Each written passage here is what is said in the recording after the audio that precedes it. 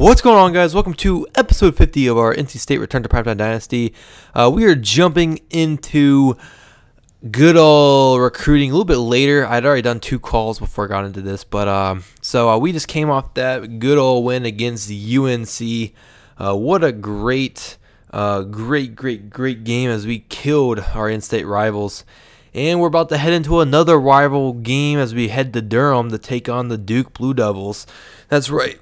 We have a little bit of a cross series matchup here pretty soon.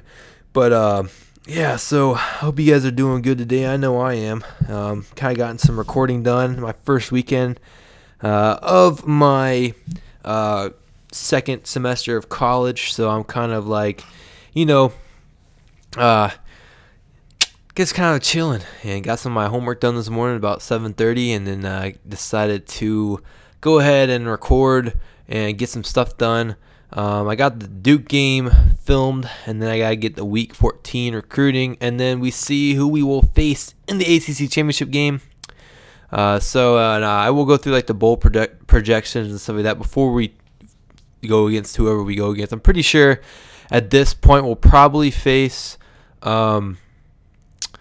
Virginia Tech if the rest of our games go well, which we only have 1 game remaining in the regular season. That's against Duke. So if that game goes well, then we'll probably face Virginia Tech in the ACC Championship game again. So I know, I believe I may look at it at this point, but before the Duke game, I don't know about what has happened after the Duke game.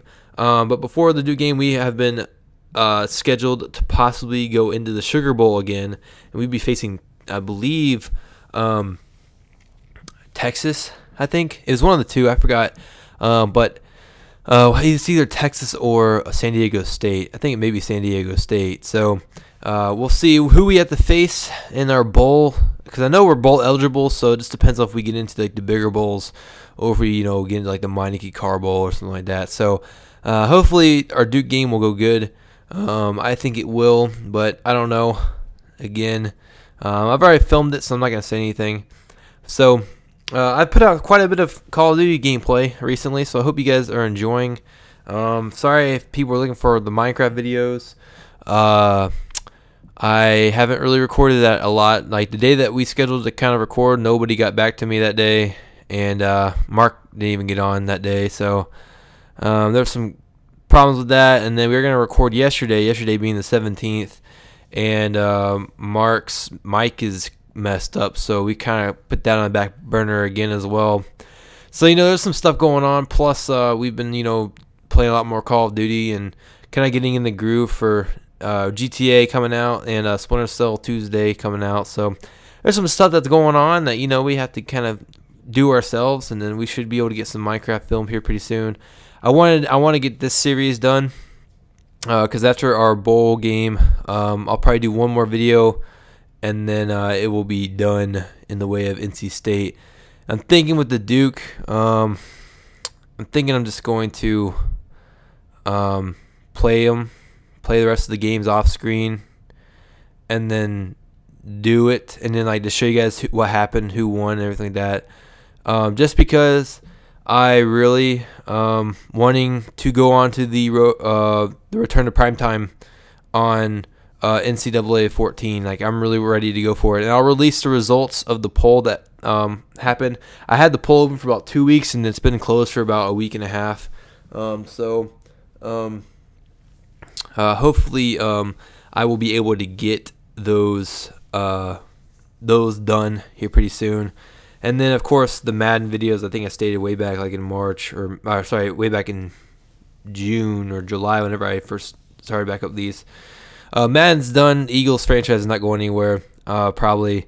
I'll probably play the rest of those games too and tell you guys what happens. I mean, I don't know. I think it's kind of a bad idea for me to have, like, have 3 or 4 different series going on at the same time.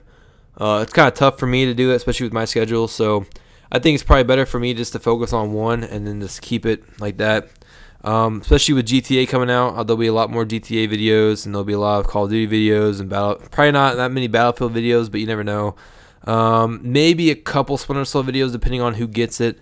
If Mark gets it, then yeah, there'll probably be some Splinter Cell videos just because we like doing the co-op missions and stuff like that, like we did in Conviction. We didn't put those videos up. I never actually filmed it, but we did a lot of like the hunter mode stuff and things like that. So hopefully we will be able to completely get some stuff done with that game. But definitely GTA 5. The gameplay trailer came out for online, and I'm excited to see that we can actually do like heists and stuff like that and actually count towards something and it actually be real. You know, like in GTA 4 you basically have to pretend like you're robbing a burger shop, but now you can actually rob something like a liquor store. But as we finish up recruiting, we're going to go ahead and look at the injury report because Griffin got hurt in the last game against UNC, but he was only out for the game, but he's not going to be out for our game against Duke. We're going to go ahead and look and see what's going on. We outranked them in every other category except for passing offense. They're 76, we're 96th. But our defense is number 1 in the nation. Theirs is 93rd. Their rushing defense is 114. We're 1. So we also have 0 turnover differential, which is pretty cool. I think our defense has kind of helped us out on that, especially with all the interceptions that Buck Mangum has thrown. But I think he has like 11 or 19 interceptions. I think it's only 11. We'll see here in a second.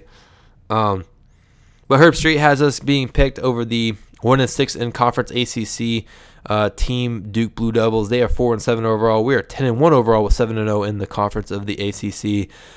So Duke has lost one. They have their cornerbacks out, and their right guard Muhammad is out as well for 8 weeks. So we're one of their biggest rivals. So they're one of our biggest rivals. We have no injuries. We have won 10 in a row. As you can see, they beat Kansas. They beat it may have been Kentucky, whichever one.